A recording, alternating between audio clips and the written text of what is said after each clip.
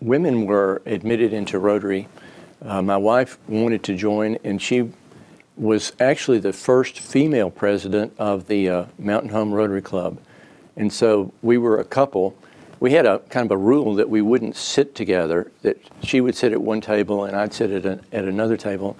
But now that rule has kind of been erased, and we sit together. We enjoy having lunch together and meeting other couples.